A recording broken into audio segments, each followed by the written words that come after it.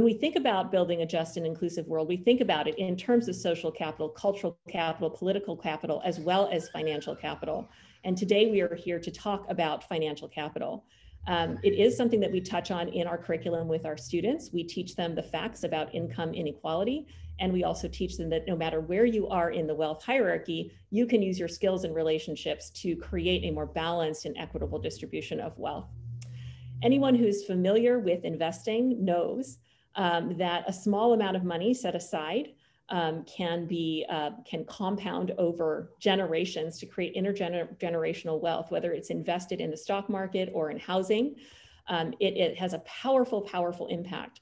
And so we know that, and we also know, just with the example of the African-American community in the United States, how when that opportunity is not afforded, it can result in generational income inequality.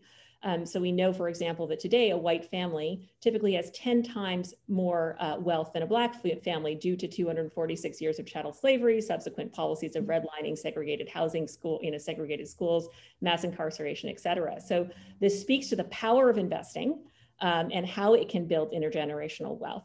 And we also know that those who are involved in the investment community can also disproportionately gain access to the wealth that's generated from it, as we have currently today see the example of, for example, Ken Griffin, the CEO of Citadel, who earned $1.4 billion in 2017 and is at the center of the GameStop controversy.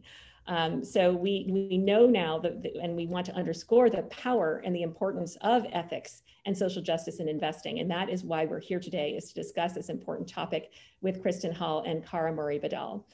So I'm going to turn it over now to Laura Mendel, who is the Executive Director of the Mosaic Project, to give a more personal introduction to Cara and Kristin, and then we will be off on our way for a fruitful discussion. And again, we encourage you to put your comments and questions in the chat.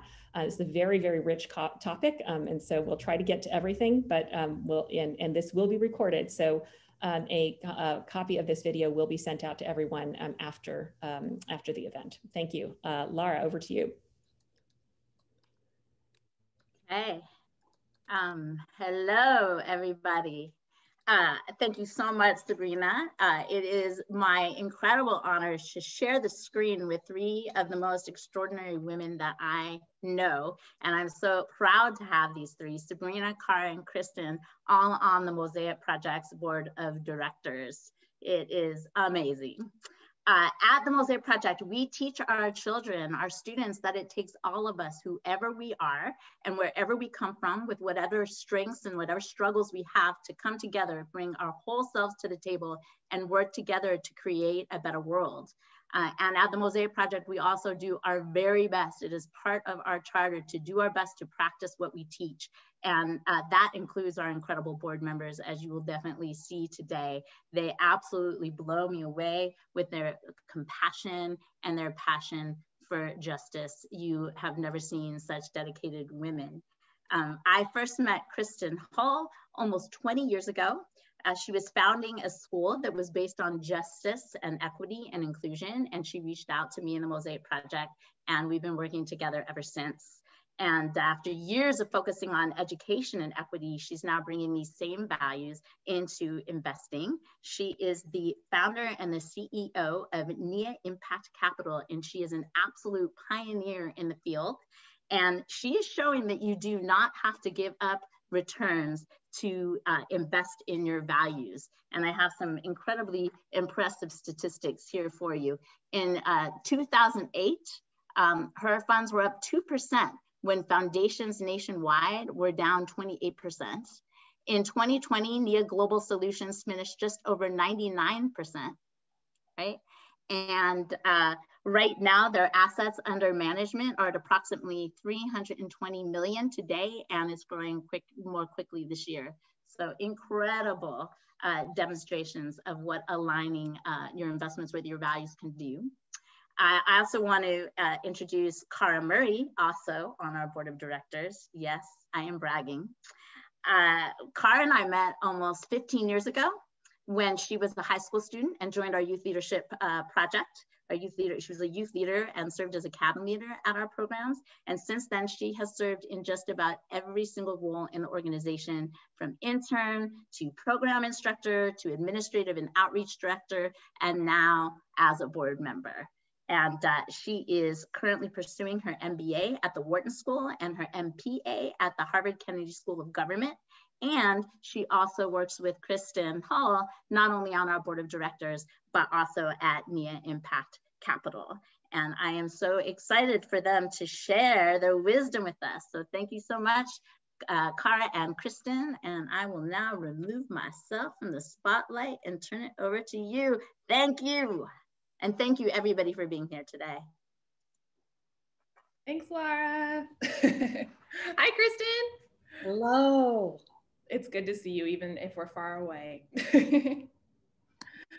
Well, I'm super excited for this conversation because I think, you know, a big part of the reason that I wanted to work with Nia was to see if it was really possible to have social impact investing that was truly, you know, inclusive, truly thoughtful and responsive to the world that we lived in, and that had a real lens on equity and inclusion. And I think working with you has taught me so much about this industry. And so I'm super excited to be able to share that today. And I'm looking at the survey poll results and seeing that we have people from a bunch of different backgrounds. And so I'm really hoping that we can have a conversation that is useful to people at all different kind of levels of knowledge around investing, and also with all different kind of perspectives and wealth. Because, you know, I think that's the goal of what you're trying to do from what I understand. But I think, oh, I can't hear you, Kristin. Okay, no, just chiming in to say that's what we're here to do. And I'm excited to have this conversation. Cara and I have this conversation on an ongoing basis, so to have it live with all of you is exciting. Particularly want to thank everyone for taking time out on their Friday, because even though you're probably staying home if you're in California, there are lots of other Zoom rooms to be in, and we're thrilled that you're here with us today. Yeah, I kind of want to start with like the hot gossip of the day, or of the last couple of days, the business world hot gossip, which is about GameStop. And I was debating whether or not we should talk about it. And then I was like, oh, we should definitely talk about it, because it definitely gets at this question of like fairness and like this, whether the stock market in general is like an entity that we should be considering and investing in. And I mean, I think most people probably know the kind of overview, which is that a bunch of folks who were probably not high earners, probably not super familiar with the stock market, were able to drive the prices of GameStop up, which ended up in turn affecting all of these hedge fund managers, who are normally the people who kind of like control the stock market. And normally if a company like, you know, Melvin Capital was doing a short sale, everyone would just kind of get out of the way. And instead, a bunch of like, you know, kind of normal people, maybe not completely normal, but like a group of people who wouldn't normally be invested in this way, were able to completely usurp that system. So I'm super curious what your thoughts are about that. Well, I appreciate the question, and it's definitely, you know, Wall Street is in the headlines this week, you know, and one company or another or one firm might be in the headlines, but to have this disruption taking place during these times, to me, is really interesting. And I'll just back up to say, we at Nia are long only. So Nia means intention and purpose. And what we're trying to do is really bring intention and purpose to every decision we make, both on the investment side and choosing companies, also in the way we run our firm. And I mention that because what's happening on Wall Street today is shorts and day trades. And that's not our philosophy at all. And yet it is one way, I'll say, to play. It's risky to do investing in that way. And I would say it's almost more gambling, and the hashtag is actually Wall Street bets. And I would say it's more betting in that way. And that's not what we do at Nia. So I just want to kind of back up from there. One thing that is really interesting about it is one of our philosophies and goals at Nia is to really democratize access to investing with values. And how can we have everyday people stand up and be part of investment decisions, both on behalf of themselves as well as in swaying companies one way or another. So I don't think any of us predicted this week. And yet it's fascinating to me that the Wall Street vibe, or those large firms, are shocked.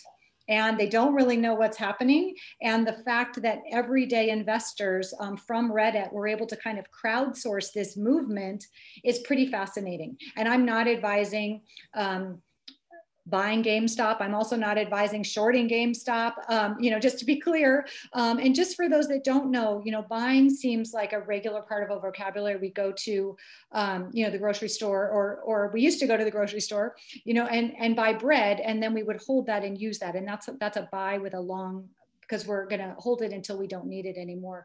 A short is, and we're not really going to go into all of this on this, but just because it's relevant for this week, is when you're basically pushing that away and you're betting against the company. And sometimes you're borrowing money to do that. And sometimes you're using investor money to do that. So it's a really tricky practice. There's some real strong ethical questions about what it means. And so I think what I'm hearing you're getting at is, what does it mean for everyday investors? And what I'm excited about is that I think we've seen in the last year or so that, particularly when we're talking about racial equity, which is where I want to go, and social justice with this conversation, you know, our problem is not really civil disobedience. Our problem is really civil obedience, you know? And so in this case, having people say, oh, we're not actually going to play by these rules because they weren't written for everybody, and we're going to start something that might work for everybody, I think we're onto something. I think we're onto something there. And so I'm definitely following this. And again, our firm is not participating. And yet really watching to see how is Wall Street going to handle this when people at home with a check can start to participate. And that's where I get excited. And so what we're doing is actually launching a mutual fund, hopefully later this year, hopefully in the spring, where we can have everyday investors really participate in what it means to invest for social justice values. Yeah, I'm just looking at what Dana said in the chat, that the GameStop is an indication of how antiquated the financial services system is, and that things are changing. Investing in your values, racial equity is a part of that. And so I think that I would love to kind of just riff on what you were just saying, Kristin, about starting a mutual fund. Actually, would you mind just defining a mutual fund maybe for folks who haven't heard it, who don't know what that is yet? Sure. Yeah, and just talking about antiquated systems, you know, our financial system is antiquated. And I'll just back up to say kind of the history of investing does play into this, and it doesn't come from a democratized place. And I will get into answering your question about the mutual fund. You know, the history of investing in this country really started with a lot of the pilgrims and the people that were coming from England. And of course, there were no cell phones during that time. I don't have to, you know, talk about the lack of technology, but they were not 100% sure that they were moving here. They didn't have both feet in this continent. And that meant they were sailing back and forth to check on things, family members, castles, different things that were going on in England and Europe. And so they were away quite a bit. And why I mention that is because they had to have people watching their investments with quite a bit of trust. And because they would be gone and you would have to have people watching your investments. So there was very little communication and there was a high level of trust. And so as we move forward, we've kept very little transparency and very little communication as this system has progressed and evolved. And I think that's where maybe we need more disruption and more things. So when we get to what is a mutual fund, the reason I wanted to talk about where we came from is that all of these investment products really are just like, for me, I think about them as packages under the tree. And some of them have really, really fancy packaging and some have less packaging. And so a mutual fund has a type of packaging, but basically it's a group of stocks or it's a group of bonds, or it could be a combination. That's the tricky part, is we don't know, because then you get a ticker symbol, and mutual funds have a ticker symbol of 5 letters and it always ends with an X. So that's how you know it's a mutual fund, but that doesn't tell you what's inside it. And so for us at Nia, we really just want to be so transparent, really pulling away from the index, because where the economy, where we lost a lot of people in the economy, is this move towards indexing. And an index is the same thing. It's a group of stocks. It's just a really large group. So the S&P 500, which most people are familiar with, is our 500 largest companies in the US. And it's almost impossible for us to know what we're holding if we have 500 things hidden behind this package of this ticker symbol. You know, same thing, some of them have 3,000, the Russell 3000, or the Miski Acqui is another one that's got more than 8,000. And I mention that because how can we possibly know what social justice is happening or not happening within any of these companies? What kind of environmental stewardship is happening or not happening? Or is there a GameStop in there, or is there something else? It's just no one's really watching that. So we're really trying to be more transparent and pull away from that. So we cap the number of companies at 50 because we can really watch them, we can engage with them. And this is the part of the disruption that I'm really liking here, is that what if we're having conversations with our company, voting all the proxies and really getting involved in governance? That's where I want to see us moving. And so the mutual fund will give us the opportunity to do that, because the minimum, both the minimum level and then also the fact that this type of packaging is allowed in 401k retirement funds. Once people in 401k retirement funds have access to awesome investments, we see that they check them more often and they add to their retirements. And so we want to see people growing wealth. Yeah, I think that's the part that, whoa, I almost took you down. I think the part that's really important with the mutual fund for me is that, like, essentially that anyone kind of at any level, at almost any level of wealth, can invest in a mutual fund. And by virtue of being kind of in collaboration with a bunch of other people, really grow their power and their ability to pressure organizations, which I know is an important part of your work at Nia. And maybe you can talk just a little bit more about that. Like, why is it important to have a mutual fund? Why is it important to be invested in these companies and like be a stakeholder in those companies? And what power does that give you as an organization? Sure. So it's interesting in that, great questions, and thank you for asking. And I guess I would say, well, it's not typical that investment advisors or even investors on just regular investors even understand that ownership. I guess we see it as both a right and a responsibility. And I don't know that everyone's aware that if you own a company, you can, and in our case, we feel like we should vote the proxies about who are the leaders, who's going to serve on the board, what is the executive pay. These are all equity issues, particularly when it comes to board governance. Up until very recently, we've had very few representatives of these large corporations that are non-white male. And of course, no offense to the beautiful white men on this call. And yet we really do need to see more balance in governance. And, you know, diversity is a strength. I don't need to tell anybody on a Mosaic call that. And yet it really does translate when we're looking at our corporations. So how we're able to incorporate other views really equates to strong governance. So voting those proxies. And then at Nia, we don't stop there. We actually have dialogues with every single one of our companies that's open to it. And that's where we bring our Mosaic values into all of this and Mosaic strategy. So really helping companies understand the power of diversity and also inclusiveness. And what does it mean to build an inclusive and positive company culture? And in today, where social media, as we're seeing this week, has so much power, it actually has quite a bit of power for branding in corporations where it didn't before. And I don't need to tell the marketing specialist that, because that is, Cara brings that actually to our team. But just to highlight for this group that, you know, Tesla is one of the companies that has such innovation, and yet until they have a really inclusive company culture, how can we guess that that innovation is going to continue when we know that innovation comes from diverse teams?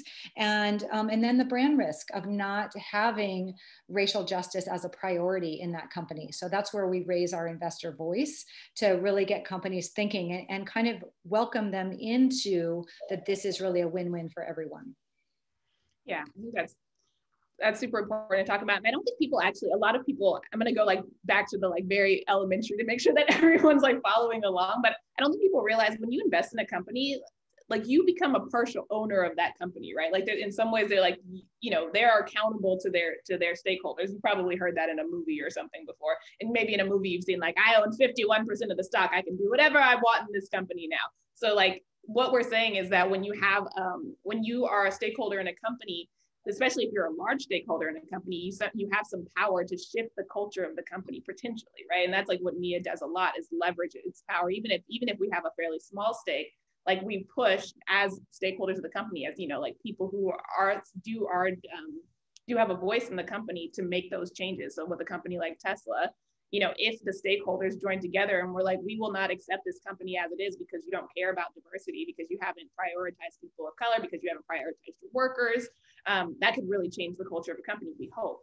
And I think that's important to understand about what Nia does and like what I think real social impact investing looks like. And maybe it's important to kind of talk about the difference between like what Nia does and like, I think a lot of companies have like a social impact investing arm, and like what is the difference between what Nia does and like a company that normally just like invests in whatever, but does like, you know, have a social impact portfolio or something like that. So great question. And with, you know, I don't want to, well, I'll just say what we do and how it might be different. We are fair. Intention and purpose, right? And so that's all we do. You know, we just invest with intention and purpose, really because, well, our returns are showing that this intersection of environmental sustainability and social justice really is a source of alpha for us. It's also just the right thing to do. And empowering others to come to the table, unlikely investors that maybe didn't feel welcomed to this type of, you know, a lot of people really, you know, I'll just back up to say, you know, there's only very few states even require some kind of financial literacy program to graduate from high school. Last time I checked, it was 11 states. California was not one of them. And so there's very few of us that actually learned how to do investing. And then there's this kind of, I guess I'll just call it a wave of the patriarchy, for lack of a better term, but there's this shame that comes from not knowing how to engage in our investments. And I don't know where the shame actually comes from, because if you think about it, you know, I don't know how to build a skyscraper. You know, I couldn't go to San Francisco and build a skyscraper. I didn't study that. I've never wanted to do that. And I have very little shame. It doesn't keep me up at night, you know, that I don't know how to do that. Same thing, open heart surgery. I don't know how to do that. You know, if I need open heart surgery, I got to go to the experts and whatever, but I didn't study that, and I don't lose any sleep that I don't know how to do that. Whereas in investing, very few of us were ever taught that. It wasn't in a high school curriculum. It wasn't in a college curriculum. Many people in an MBA program don't know how to do their own personal investing. It wasn't specifically taught, and yet people end up with shame that they don't know how to. So I just want to say, if we could just drop that on this call and say, anything that you don't know, all questions are real, authentic questions. There's no dumb questions. So when we're talking about social justice investing, what does that mean? If you didn't know that before this call, it's totally fine, you know, because most of us don't know that. And so what a lot of firms do is they start with, I kind of alluded to the problem of the index. It was developed in the 70s, kind of got really popular end of the 70s and 80s, which was kind of an exciting concept, because this idea of packaging that I talked about before, you could package all of these companies behind one ticker symbol. And then it was really a nice way, a nice intention for an everyday investor to have lots and lots of companies and exposure and maybe reduce their risks.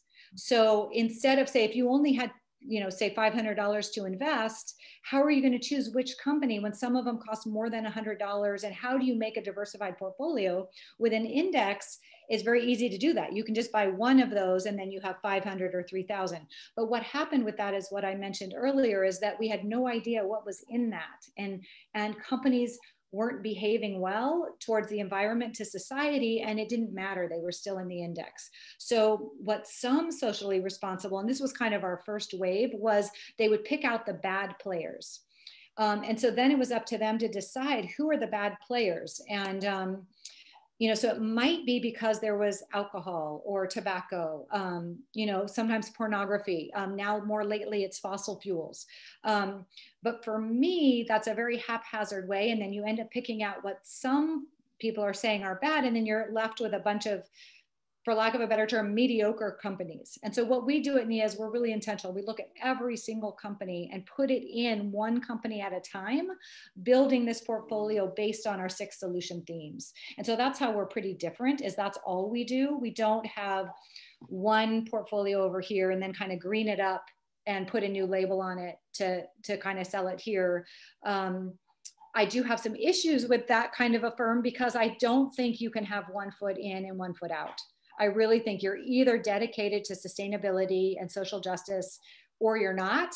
And to serve products to both ends, I really wonder how you can do that well.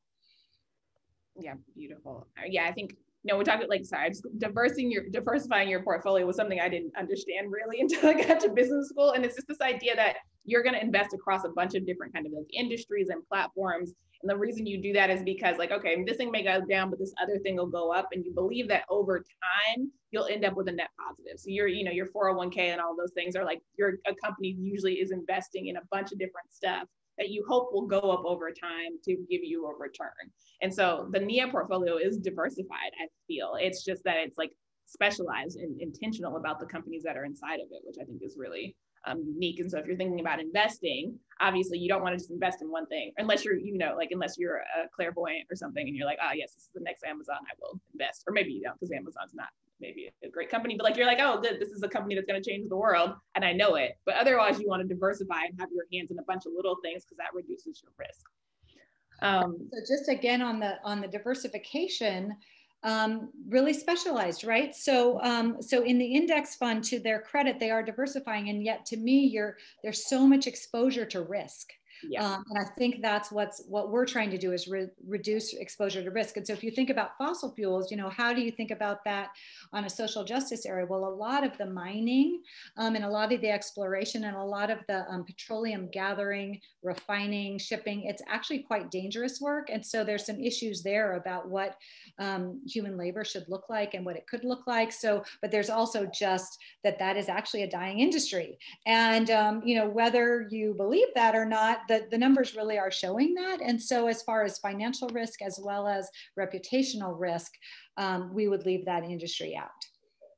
Yeah, I think that's actually really, Laura mentioned at the beginning, like how well Nia has done through this 2020 crisis. And I think like for me, it's very obvious that that's because you're investing in companies that are the future, and like the future we believe in, like that we want at Mosaic and in the world, right, is the future that is inclusive, equitable, green, innovative, all of those things. And like those companies did better during this time. And like, that's why Nia did so well. Whereas if you have a portfolio that's full of things that are like dying industries, which is technically diversified because it's a bunch of different stuff, but it's not actually good things. It's not actually things that are like building a better future sort of thing. And in this case, it was actually, dangerous to have those things, is like just what you talked about. So one example of that actually has been, during COVID, how have we all dealt? And as for many corporations, either you're out there on the front lines with your workers, which has felt dangerous, or they're all working from home and you don't know what they're doing. And so what we're finding with the Nia companies is that those that had a really strong, inclusive, and positive company culture weathered the storm much better, and they had much more loyalty from their employees because their employees felt seen and they felt cared about. And so that's been really interesting to watch, because those that didn't have that sense, and whether it was an affinity group for, maybe Black engineers, whether it was a particular group where they had budget to march in the gay parade in San Francisco, or, all these different things really add up to when we have a crisis, how are your employees are they going to check out, or are they in there for the mission? And so then the other piece is, what is the mission, right? And so if staff and employees feel that they are owners of that mission and that they're really tied to that mission, and they feel that they're, again, in an inclusive way, then we saw those companies weather much better and actually have even more innovations during this time. So it was a great time. I hate that it happened and that we're even still going through this, and yet it was a good test for our thesis as far as what is going to be the next just and sustainable and inclusive economy, and then how can we invest towards that? Because I don't think I need to say this to anyone on our call, but we get the economy that we invest into. And so if we're going to invest into kind of this incumbent indexy economy, that's what we're going to get. And so how can we shift our dollars towards the things and the companies that we care about? Ooh, I love that. Like, we get the world we invest in. Like, we say that with, when we talk about with our work with our kids too, it's like, we're people are like, oh, we should be doing STEM research or whatever with our children. Like, well, yeah, we get the kids that we created. Like, we invest in like them understanding and caring about social justice, about caring about the world that they live in. Like, those investments pay dividends in the future, just like your financial investments pay dividends in the future in terms of the world that we have. So I love that. And also, I just want to say, I see all of your questions coming in the chat. I'm going to try and ask as many as possible in the next few minutes. May not ask them right away, but I will try to get through as many of them as possible here. But I think before I start looking more deeply into the questions in the chat, I think one of the things that you and I have talked about a lot is just that the financial industry still is dominated by, like you said earlier, white men, some of whom are beautiful, but and also by wealthy people. And it's like, even with Nia, you're invested in these amazing companies, and also like most of the people who are investing big dollars in any, so impact firm, like social impact investing firm, or any investing firm in general, have large amounts of capital. And so like, how do we balance the fact that we don't necessarily believe that the people who have the most funds in our society should have the most funds in our society, and that that these people still have a bigger say in like the way that investments work because they have more capital? How do we contend with that if we care about justice? It's such a great question. And so I would love to say, oh, we're just kind of lost our path and we just need to get back on the right path. But really, it's always been that way. And so we really do need to create, dismantle what we have, take down what's not working, and really rebuild for what could be inclusive and sustainable. And from our governance structures to the way our financial system works. And I think, with the elections just behind us, hopefully behind us, at least for this season, people are, well, should we get money out of politics? And yeah, absolutely we should. That's my firm belief, we need to. And yet, when did it get into politics? And so I think a little known fact that I'll just throw out here, or maybe even question, this should have been one of our polls, but who was the richest person in the United States when George Washington was elected? I'm curious if you know it, put it in the chat. I don't know it, I would guess. Okay, I'll give people a minute. And then I'll let you know why this ties into finances. George Washington, Thomas Jefferson, or some guesses. So it was George Washington. So George Washington, and so it's just a little known fact, and I don't know why that's not front page of US history. Like I just, so our founding fathers, we give them, credit, and yet, where are our mothers, and where, they weren't in the room at the time, and really who got to be in the room when they set up our treasury, when they set up, all of our checks and balances. It wasn't necessarily an inclusive group. And while they might have said they were looking out for everyone, and they might have even had those intentions, without really having everybody at the table, we can be in trouble. And so then I'll just go to, one of my Nia heroes, and many of ours, is Martin Luther King. And he just had so many, wise wisdoms to say. But one of the things was that, philanthropy is commendable. Yet it must not cause the philanthropist to overlook the economic injustices that make philanthropy necessary. And I say that because I always love to bring him into the room, and because our systems were really set up by the wealthy. And so our philanthropic system, I think it was definitely the Ford Foundation. I want to say the Carnegie Foundation, but it was those families that got called to the White House to say, hey, can we broker a deal?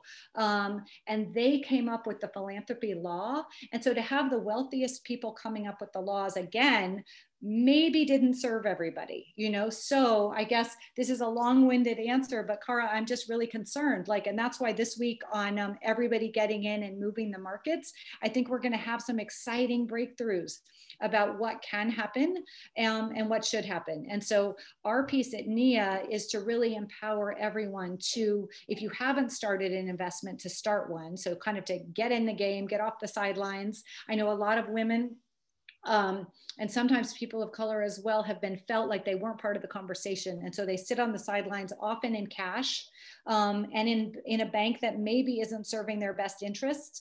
So at a minimum, I would say, let's get that cash into a bank that you love, maybe a community bank that is doing loans to members of your community, to women, and people of color-led businesses, as opposed to some of the large banks that are causing some pretty darn issues, both on the environmental side and on wage inequality side.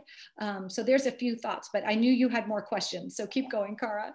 Well, no, I mean, I mean, I have a ton of questions from a ton of people, but I was just going to say that, you know, I think one of the things you said to me when I first started working with Nia was like, yeah, like absolutely we want to dismantle the system, and also the system exists right now. And so like, while that money exists, like, let's make sure it's invested in the things that we believe in. As long, like, you know, we are working to dismantle the structures that we have right now. And also, as long as people are still investing in the way that they are, like, let's try and get as much of that money out. But I also love what you just said about just like money being power in general, and that all of us, even if we're like, you know, I'm a student, so like basically all of my money is negative, but like whatever, like even for someone like me, the little bit that I have could have an impact and could be powerful. And so like for every single one of us, because money is the system that runs the world right now, maybe we want to shift that. But for the moment, like thinking about what we do with our dollars matters for every single one of us. And that doesn't mean that it's just or equitable or that we should be like content with what we have, but we should consider that that our money does have power, at least in the current system. Exactly. And just on the dollar side, like when we're shopping, you know, we can support Black-owned businesses, we can support local, we can do organic or fair trade, or, you know, we can match our values when we're thinking about our shopping. It's the same thing with investment products or banks. You know, banks are a service industry that could be, you know, we can be choosing Black-owned banks. I use Beneficial State Bank because they're run by a foundation that matches my values, but there's just many options for us to really think consciously about the decisions with our money, which sometimes, and I hope it's not nefariously on purpose, but our money is definitely separated from most of the decision making we make as far as where we keep it. Nothing is neutral. Every institution that we use has you know, operating premises and how they act and behave in the world. And so can we just bring that conscious lens about, you know, making sure that our money is at least sitting in an institution that we value, that matches our values. Amazing. I want to pop into one of the questions that was in the chat that was like, how do you measure social impact? How do you calibrate across impact areas? How do you measure and quantify company performance in race and gender equity? Environmental impact as compared to pay equity? Like, how do you measure your dimensions of impact when you're deciding what companies? Okay, really great questions. And so we start with our 6 solution themes. Those are on our website. We can throw those up there. Actually, Kelly might be on this call and could put those up there. So I developed the 6 solution themes in 2012. And how I did that was I was just asking myself in a systems thinking kind of way, if we started with the end in mind and we invested in what mattered to get us to an inclusive and sustainable economy and a world, what would that look like? And then what are the things that we need? So healthcare for those that don't have it. And so the way we define that at Nia is we really look at women's healthcare and then people of color. And so we ended up, and then also, I guess, you know, my first W-2 growing up in high school, I worked at a florist shop. And so I really grew up in the 80s in the Bay Area, in the gay community. And so I lived through what was a pandemic at that time, and that was HIV and AIDS. So I've always really cared about and watched diseases that affect people that are not in, I guess, the mainstream of health, and how does that happen? So the portfolio does really watch for viruses because they generally end up affecting in disproportionate ways. So we were very well positioned, of course, for this current virus because we do follow those. So that's healthcare. We also think about sustainable transportation. Can it be equitable? And how can we get both the people and the things where they need to go? And what does that look like? And what are the components for that? Education is really important to us, of course, as far as democratizing and providing access with communications. And then sustainable planet is kind of an overarching theme. Generally, we're talking about energy efficiencies, and then also everything that could fall from the sky, like solar that we can harness or that will blow, and we can harness that in a wind mill like technology, and then get it to the grid or off the grid. So a lot of sustainable topics and themes. So we start there. We're looking for companies. We really start with their revenue base. How are they baked? We want to know, are they baked with purpose? And so along our 6 solution themes, They're highly aligned with the UN Sustainable Development Goals. So we use those as a framework as well. And we're not looking to see like to Chevron, and no offense to anyone that works at Chevron, it's just such an easy company to pick on in these days. But you know, their core service is, and their product is fossil fuels and petroleum. And so that wouldn't fit into our solution theme. So the fact that they also do some giving in their community, and they also might have women on their board of directors, doesn't really matter to us, because we really start with how is this company baked and what is their core reason for being. So that's our main thing. And then we're looking for inclusivity, and can they keep up innovation by including a positive company culture? So then we're looking for practices and policies. And one of our big ones that we really speak out quite loudly about is forced arbitration. So we want to know that employees have rights when they sign on. And so if you have a company that is currently using mandatory arbitration, we will be having a conversation, and we will hope to get some support there to because it's associated with both sexual harassment and racial discrimination. We want to make sure that you don't have, as a corporation, policies that could be inhibiting the inclusivity of your staff. Yeah, do you want to just say like a second about what our forced arbitration is? Sure, absolutely. And so it's actually in so many products that we buy, like the cell phones that we have, there's a clause somewhere that says that if we have an argument, we can't take it to the courts. And while we're not taking on the products that you actually buy, we're doing it more on the employee side, because that's where we really see our voice coming as far as higher leverage for corporations. So what happens when you have, well, actually, I'll just back up to the history. The courts back, I want to say this was in the 30s when this happened, but the courts were getting tied up with all these business things. And so the men, and again, the beautiful white men at that table thought, well, we're just going to alleviate the courts. And, you know, these are just business things. It's just like, who paid who what, not a big deal. Let's just throw these over into arbitration to free up the courts because they were too tied up. So I don't think it was a nefarious. I don't think that we just didn't have the people at the table to say, oh, actually, when there's sexual harassment or racial discrimination, we need the courts. And that keeping those particular items hush hush and covered up without the ability to go to the press or the ability to get a jury trial, those perpetuators and the perpetrators will perpetuate because there's no attention coming to them, and they're getting a little slap on the wrist instead of really changing what could be a really negative, risk-filled company culture. So that's why it's really important to us is I'm not trying to say everyone should lawyer up, and yet when sexual harassment specifically and racial discrimination are not open, then no one gets to see. And it's also a risk to investors if we don't have a window into what's going on in the company. So we're doing it more on the protection of the employees and to build the company culture, but it's a big deal for us. And it's generally just an issue in the US because the law shifted at that time many decades ago. So it's just really time to redo the law. And we're working on policy as well. So I think there's hope in this Biden administration that it may be eliminated anyway. That's cool. So it's basically like, oh, this happens inside the family, so we're going to keep it in the family and no one else can know about it. But like, actually, if you're like abusive, then maybe somebody should know about it.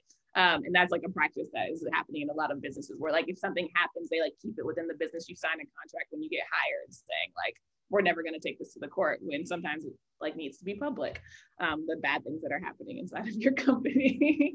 But yeah, that would be inside those. So just, they often go hand in hand with an NDA, meaning that you're not allowed to talk about it, which is, and just to the credit of some of these companies, like sometimes an NDA, when you're sitting on a super important innovation, or some new technology, of course you need that NDA. You can't just take this from one company to another and go sell yourself. It's when there are really strong issues of discrimination, that's where we want the voices to be louder. Cool.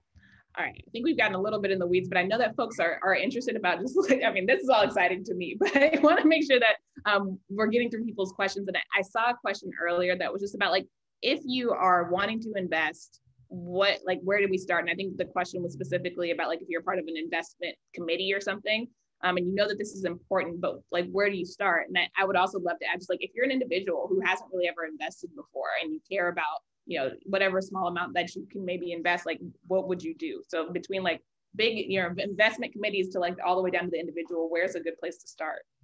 Sure. Well, so, and there's no one starting place for anybody. So it doesn't matter. Like, we all have our own entry points. You know, we all have our own favorite colors. We all have our own personality styles, you know, so there isn't like, you have to do it this way. So it's really what feels comfortable. And then also what you can get done in the week, because just like we weren't all, you know, had Investing 101 as a high school course, or personal finance, we also don't have Thursday afternoons just set aside to do this, you know? So how is it to fit it into this day, or this week, or this lifetime, right? And so my encouragement is to just start wherever you can. So sometimes that's checking out a new bank, you know, just moving over your cash and your checking account to a bank that matches your values. Sometimes it's looking at some of the fixed income. So C Note, and it's the website is my, and then CNOTE. We could put that in the chat. They are a great place as a cash alternative and a fixed income. And that's not part of our company or anything. It's a women-led out of Oakland. And they do a wonderful job with CDFIs, which are our local lending institutions, local banks, and they can customize. So they actually have a wisdom fund that is helping or just it's loaning money to women of color led businesses. They also have a COVID fund for the small businesses that were hit hard in the last year, to get money out to them. So those are some really interesting ways, and the interest is generally more than you would get at, you know, your local bank.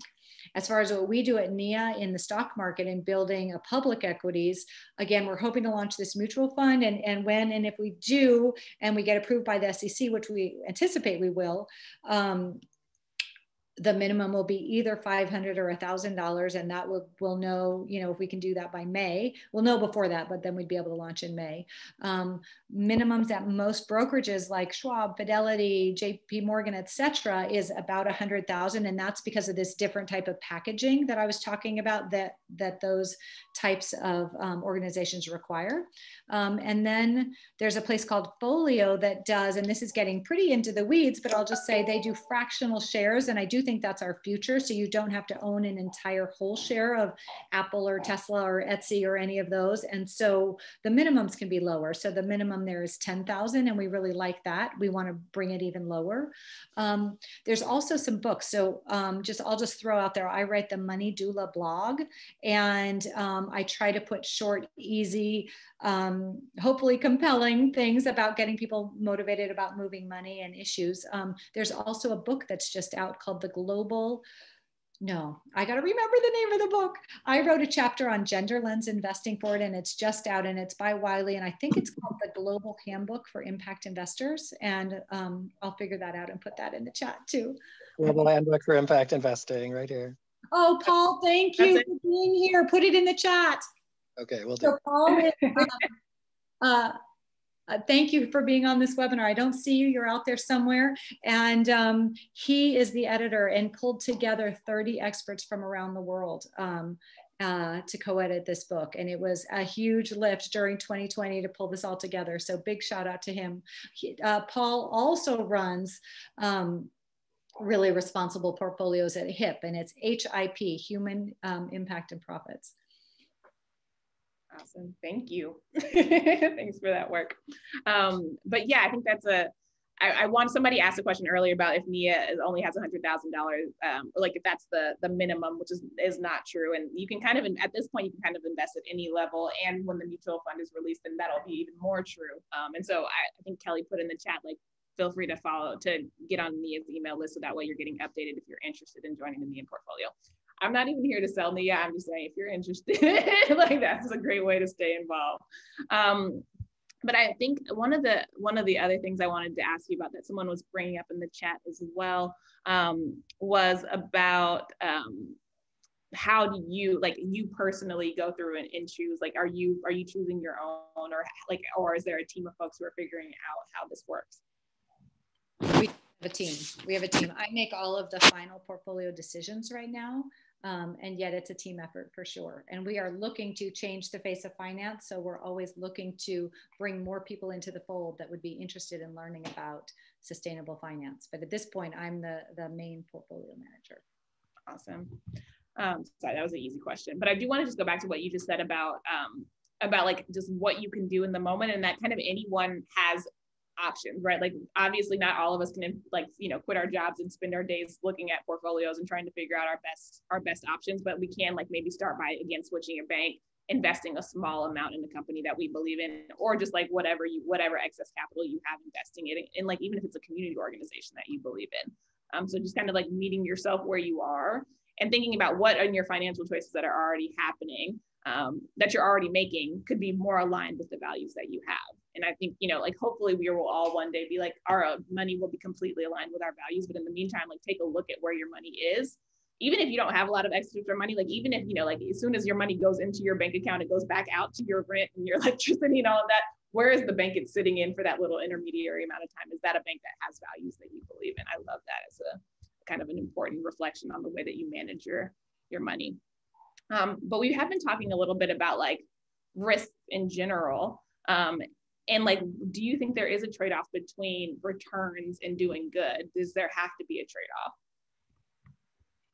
Well, it's really interesting because I feel like, you know, when certain political parties kind of grab the rhetoric and they win by that rhetoric, and it wasn't even true to start with, and you go, how did they do that? That's what happened here is, and there were some, I think some funds that got a lot of press that weren't doing well.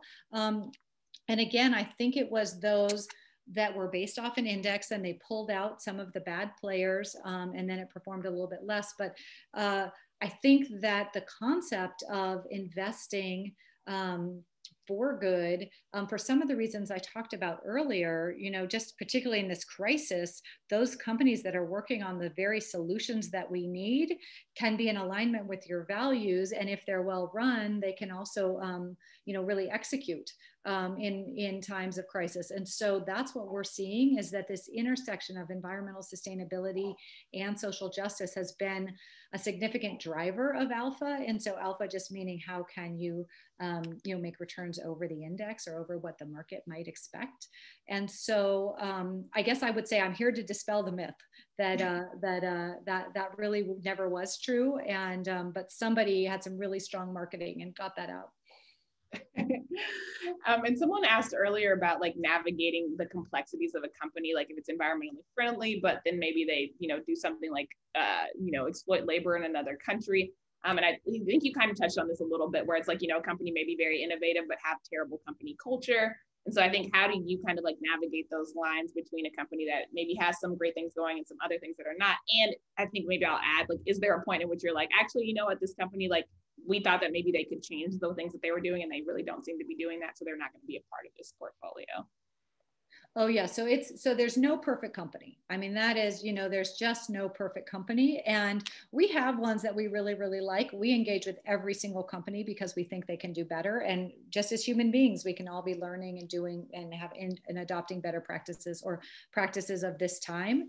We generally invest in those companies whose products and service, core products and service, are things we really believe in. So we're not generally advocating about the product and service. We might be advocating about more transparency in the pipeline. However, if you end up finding slave labor or child labor or anything in a pipeline, you know, that's an issue that you really need to discuss, right? Or depending on, you know, most of us, we would say, oh yeah, we really have to discuss this. Non-starters for us are executive teams or boards of directors that are entirely male, because we're looking for diversity. So if they have a low end and are willing to work with us, listen, and we see them moving forward, then we absolutely will start with even one. You know, which seems crazy. And yet we're also on the policy side really advocating for, in the case of California, it was last year, actually the year before, with the COVID brain on, was SB 826.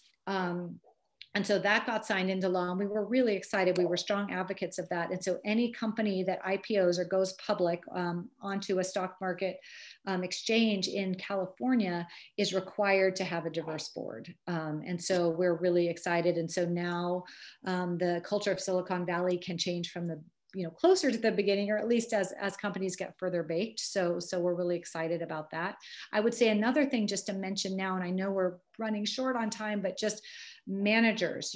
I am a female manager. You might not meet another one in your lifetime. There are so few of us. And so I found out from a Knight study, they commissioned Harvard last year and also in 2017 to study diversity in asset management. And if you're thinking of moving money with values, it turns out that 1.3%, so people of color and women combined make 1.3% of those running money and managing assets. And so when we talk about how did Wall Street get so out of balance, it always was out of balance, and we need to have more decision makers. And so that's also something to look at is each fund that you're choosing, definitely do look to see who are the fund managers.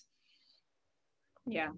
I think like I've learned from Nia and also from being in business school that there's just like such a dearth of people of color and women in the financial industry throughout. That like goes for venture capital as well. Like, women and people of color are way less likely to have their companies and ideas invested in. And so that's why it's like super important now that people are being intentional about trying to figure out how to fund innovators and business makers and managers who are people of color, who are women.